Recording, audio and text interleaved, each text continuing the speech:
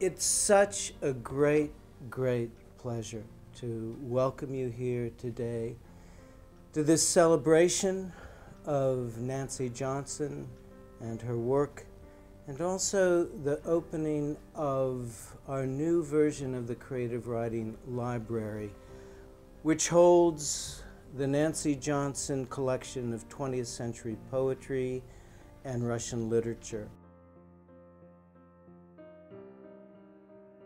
This title is such a fabulous title, and it refers to the National Zoo and the National Cathedral in Washington, D.C.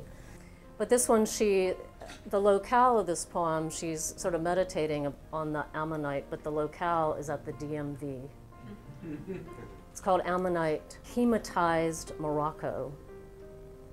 The Ammonite appears third hour in line at the Bureau of Motor Vehicles, after I've exhausted all the words about rain and it's morning again.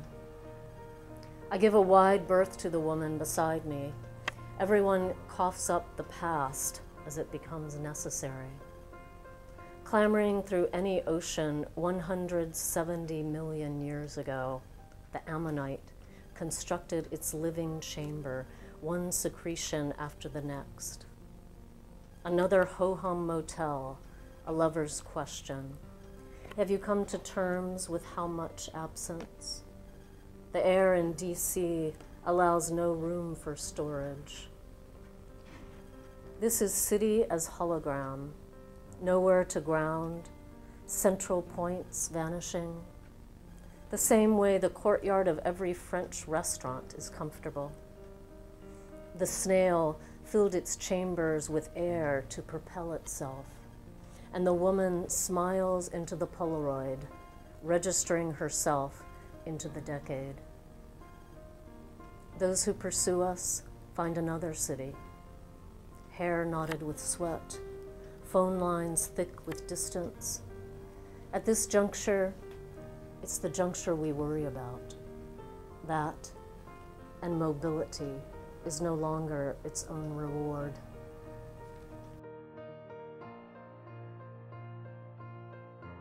When Dervs came in the next morning, Arthur was sitting up in bed, smiling. He said, "Hi, honey, I'm back." She looked at him. "I'm back. I woke up." She didn't start to cry. She didn't run to his side and embrace him, cover him with kisses, tell him how much she missed him.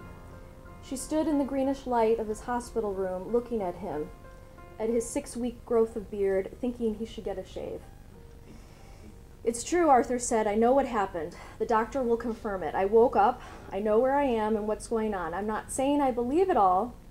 It's going to take a while to sink in, but the important thing is that I'm back." He was making sense. He wasn't talking about living in D.C. in 1990 or about farts or about Muhammad Ali. He wasn't speaking in non sequiturs or laughing at jokes where the punchline was in his head.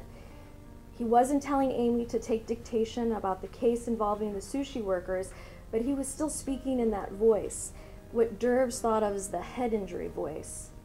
It was a tone higher than his normal speaking voice and phlegmy, as if he had a perpetual blob of mucus stuck in his throat, and it was flat, without much effect.